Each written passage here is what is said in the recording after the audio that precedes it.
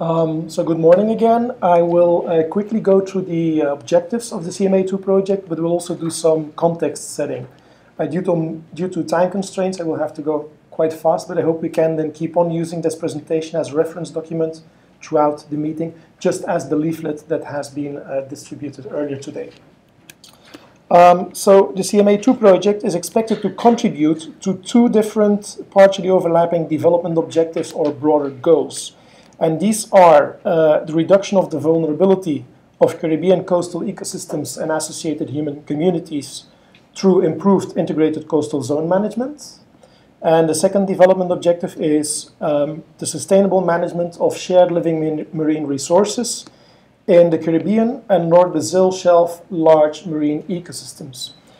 And I think that immediately invites to indicate a bit what we exactly refer to with the Caribbean and North Brazil Shelf large marine ecosystems. The geographic extent of these ecosystems is indicated in this map on this slide. If we then move to the to the main objective of the CMA2 project, how the CMA2 project is going to contribute to the overarching development objectives, it's going to do that through the sustainable operationalization of an online digital Caribbean Marine Atlas, technological platform, or set of platforms in support of the development objectives and to support policy development, decision-making, and the monitoring evaluation of governance processes. It will especially do that by focusing on the key issues of coastal hazards, climate change, biodiversity and habitats, fisheries, and pollution, with probably a special focus on land-based sourcing of pollution. We can then split up this main objective in three specific objectives. The first one, to provide and operate a decision support mechanism for improved integrated coastal zone management in up to 10 pilot countries. That was the initial aim. We will now need to revise through the meeting with how many countries we will work. And we want to do that basing ourselves upon the state of the art in the existing technologies. The second specific objective then is very much the same, but this time focusing on the goal of improved shared living marine resources, governance and management, no longer at the country level, but with a rather regional view, so for the large, or adopting the large marine ecosystem concept. The third objective then, if we want to achieve the first two objectives, we will need to enhance the awareness, the capacity, and the participation of key stakeholders, both at the regional and at the national level. And very important, we need to focus not only on the capacity of data users to make use of the systems, but we need to specifically focus, the data providers, we need to specifically focus on the users. When we're going to provide a system, when we're going to provide data, we need to make sure that these data address the needs of those that have to do the monitoring, those that have to do the policy setting and the decision making. Only that way can we assure long-term sustainability of the work we will be doing under CMA2, and only that way will we be able to then further upscale the results from the pilot work under CMA2. So I've been talking about decision-making and I've been talking about stakeholders. What we propose as one of the important key reference frameworks for all the work to be done under the CMA2 project is the conceptual framework which is illustrated here, which is called the policy cycle or the decision-making cycle. So we see that data and information can support those that need to conduct advisory services to decision makers. These decisions are then to be implemented. The results from the implementation are then to be reviewed and evaluated. Information again can be fed into the information system, which is then again used by the advisors to review and revise previous advice so that decision making can be further enhanced. When, under one of the sessions we will have in this workshop, we try to identify stakeholders, we should try to put names on each and any of these components for the different management issues that we want to address through the CMA2 decision support system. So very important, let's look at this, let's see who's in need of what kind of information, who has a mandate to do precisely what within the decision-making framework context, so that we can clearly identify all stakeholders and establish the necessary collaborative arrangements with them. This is, of course, a major task, and CMA2 will only be capable of complying with part of the activities that need to be undertaken in this process. So it will be critical that we do not see CMA2 as a standalone project, but that we rather try to embed all activities under CMA2 with other ongoing initiatives, programs, projects in the region. One of the examples of such a project is the CLME Plus project. Currently, the CLME Plus project is in the development phase, so the project proposal is being developed.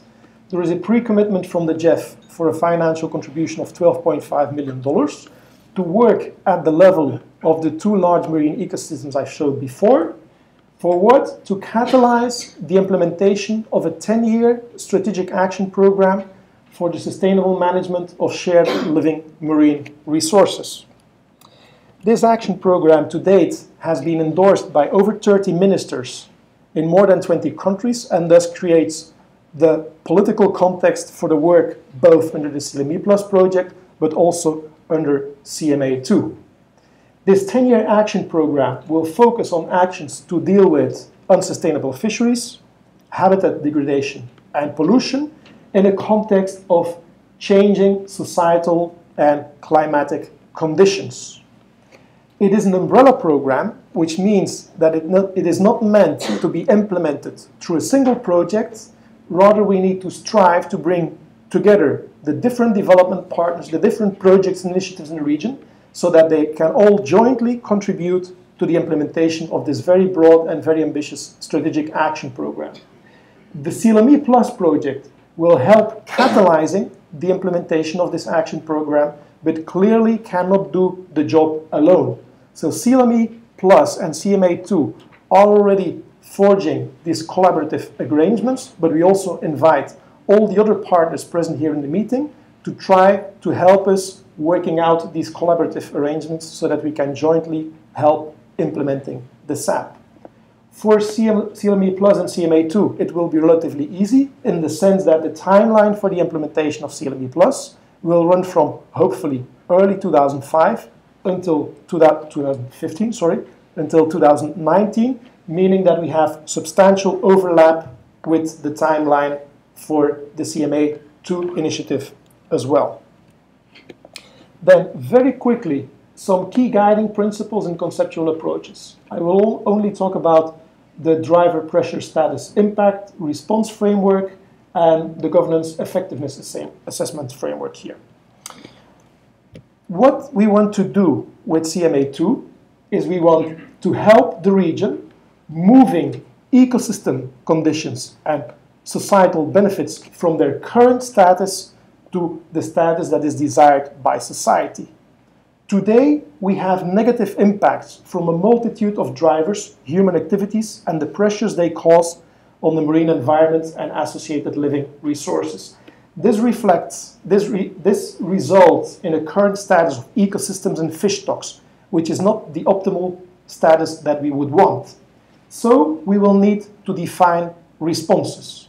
Responses to be implemented by governments, by civil society, and by the private sector. We need governments, civil society, and private sector to work together to define these responses based on data and information.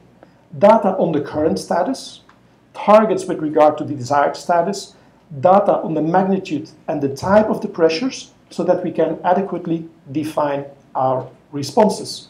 So again, this is the second reference framework that we think is important, that we take with us throughout all the activities we will be implementing in the context of CMA2. So we've talked about governance processes. Interactive governance is the whole of interactions among civil, public and private actors taken to solve the societal problems that we have identified under the DIPSER framework. But as we talk about governance, we need to look at the broader context which is reflected here in what we call the governance effectiveness assessment framework. In the end, we want to come to enhanced human well-being through socially just responses, so that we can improve the conditions of ecosystems and associated fish stocks. In order to achieve this, we need to make sure we have governance arrangements in place. We have identified the institutions that will work on each and any of the components of the policy cycle. In the regional context, that means that we need to bring aboard those organizations that have a formal mandate for decision-making or for advisory services in the context of the protection of the marine environment and in the context of the achievement of sustainable fisheries. That's why at this meeting we have representation here from, for example, UNEP-SEP, indirectly from the CCID through WWF, who has a partnership with them, from FAO, OECS, CRFM, and OSPESCA. Very important in this context will be as well that when we work on the biannual work plan and the timeline for the implementation, the fine-tuning of the timeline for implementation of CMA2, that we look at the timeline of the different governance processes in the region. For example, UNEP-SEP has biannual work plans and biannual intergovernmental meetings. We would need to make sure that with CMA2 we can build as much as possible on the timeline of these regional organizations, because that's where the higher level decision making will take place, and that's through these mechanisms that we will be able to achieve real sustainable impacts. So thanks very much for your attention, and I hope we can indeed periodically come back to these reference materials as we try to find solutions for the different sessions under the meeting's agenda. Thank you very much. Okay, thank you, Martin.